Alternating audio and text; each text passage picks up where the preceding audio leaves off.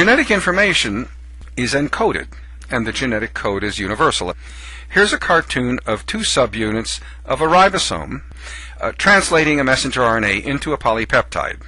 This could be an E. coli bacterial or a human, say, liver ribosome. In fact, given the same messenger RNA molecule, either ribosome will make the same polypeptide, that is to say, one with the same amino acid sequence. This is what we really mean by a universal genetic code. How can we explain the fact that all cells have this universal genetic code?